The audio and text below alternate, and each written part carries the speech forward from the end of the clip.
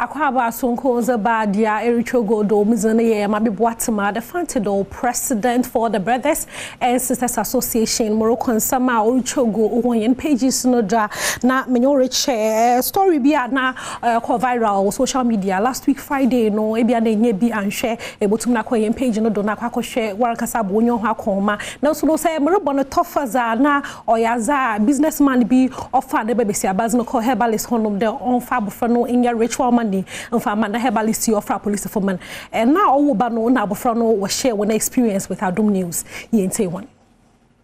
Oben pa weekend now be fa no coffee oben pa otimi ko ne school kura ko fa no ko ne school ko fa no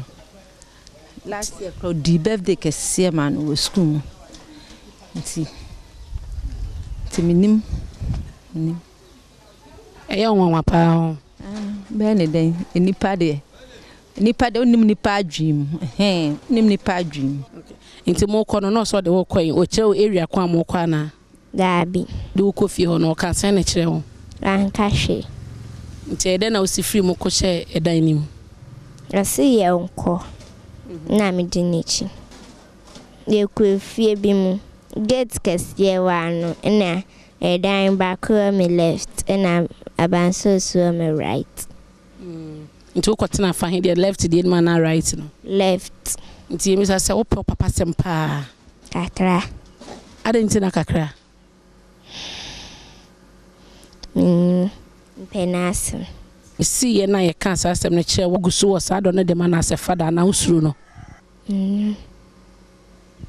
wo filisen e de man hu na ye de hankafa gunu nsa a ye de munyina ko police headquarters no mabo no asemi are wholesome papa na video no so worry yentum na yemboni nyina nti ko hem pages no na warankasa kwakọ share Adom TV Facebook na Instagram story na da ho no mebenya 7 minutes interview a yenye wona ye no na warankasa te nsem ni bi mo ho ma menje kwadwenkyere mfa dem nsemi ho good no say na ono ze asam na ye na kakro na how come man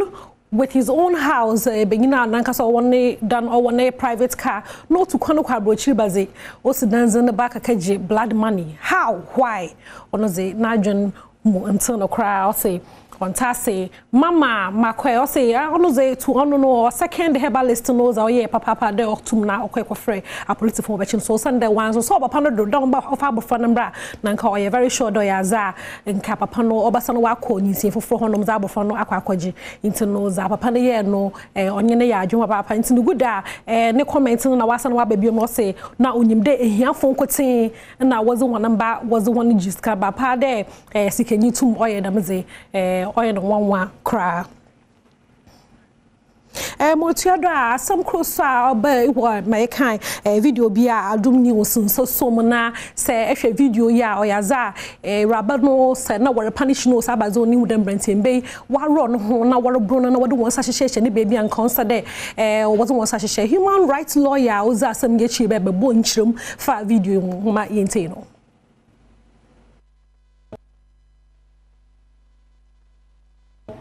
ne akoda be mafie sa no mo kan na okoda abonten keke okoda so yakwala bone okoda be mafie nti that day they decided to punish her so into no ni age 15 years say obi ndi 16 years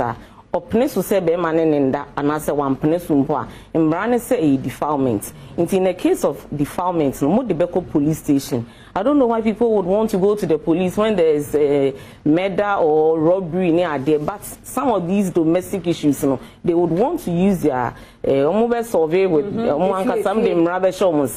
I think it's going on. I think either the ignorance or something. But Sankamo de police station now. If be a girl and a boy, no, you be friend or not, then we solve it in a very decent way. But where or modern Imrana show myself, no matter girl no normal lashing, that is assaulting law, and it is 3 years maximum jail term. Now, friends, no,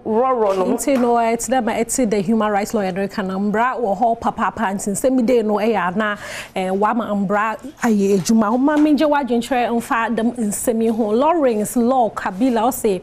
boys na waye the mazano stepfather ni so can one chill when you nara one phone call court na one charge one osando no who does away no or a criminal papa Felicia Tunde or say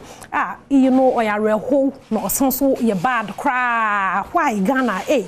you know say hope on all have mercy on us na you know or you very bad into Felicia say the master me okodi or condemn cry someone boatin Millicent or say ne myself be pa so na worry be I worry don kotin the odjon ho ntase or say abazinti never worry benyina claim do odoze obotum why wo ba as ginger not to them anokwa into no Millicent no za was benyin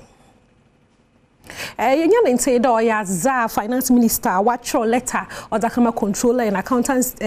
department there won fa 25 million from ko share national cathedral ni mu na won sine you know wanya Ghana fo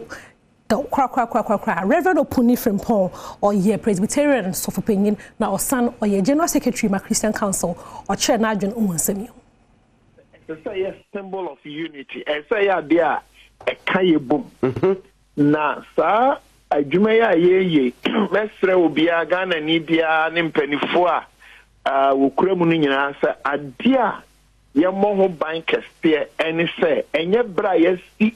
cathedral na wie na yegusu sini nyina cathedral no be a symbol of national unity.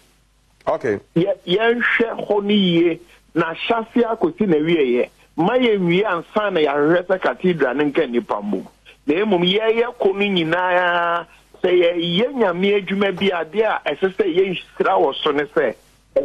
Inti Reverend Opuni Frempong, former General Secretary for Christian Council na yete nkano yenje wadwen chwen fada misemi ho Benjamin Agude o say nyansenyi na wakasa no Yankopon issue ni bebre o say a wise man had spoken, bless you man of God to say nyame insure Reverend Opuni bebre nti no Benjamin ezenyen Shadrach Ofumi Kweku o say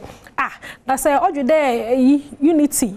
churches bebrebe ya o Ghana hade nyinare na say unity still enya hade za no enya cathedral no unity os bebrehim kra so no onye reverend enya adwen that say sorry bebrebe o krom hade no wentum wan kan hena mboma o sida na cathedral o kan hene bom sia bi Jeffrey Ferguson o say asofu bi no mpa na we Ghana yen problems kese na abazinti no say dey sofa wo mre kra benyin wakakọ promise ya hopondo be si cathedral man nka hene ze nkonfa yen ho kra inti no yen social amenities no ohia papa na do onsi mahen na nala no koye ne promise on fani sika nkankesi ne national cathedral ti si abi Jeffrey Ferguson na ozi be Wednesday now or your food safety day now you're celebrating in Eziban akpamba yezibo in Eziban into no or your health worker our shades ban some baby church do ya zam from kakrama one more drinks no by the age of 20 years no botum na wenya diabetes yenhwe za food scientist no obebeke ene kwa de se so boloni ade so bra moye watermelon juice be na wa pill bottles no wa hye e de agu fridge ama oba no ejoada wo mango mano ade chie we watermelon ama no the next day wa man pineapple wo man sa variety of juice ya wa ye no homemade na eboa ama kola ni nyini yie because have food safety asema ye ken wo hwe FAO documents ni World Health Organization documents on the buy na e chese enkola no cries at higher risk because if at this age of about 3 to 5 years now woman is juice na only be 28 no na inti no abata no won share na za was mo honamba no won cat do processed drinks no na za no maminje wadwen tre amfa dem nsemi ho so the food scientists na be tre na adwen inti no Kenneth apieja no say the me blaming na no onko straight to FDA onko one ho because CCLA chrome hade no obiara produce colored drink biara na so ye papo onya papo social media nti na wacho FDA approved na obiara kwa kotobi so in fact you know a problem kesepa chrome hade omega 1 or say you reduce sugar no won reduce sugar na color content na was here the drinks and get the man mo from bebre wo benya diabetes nto also on food sciences no ya adwin papa omega 1 is also benyan into no okay Sarah Omare also humar chede and samaronko Sarah Omare no was ben maybe made you know maminji video of the day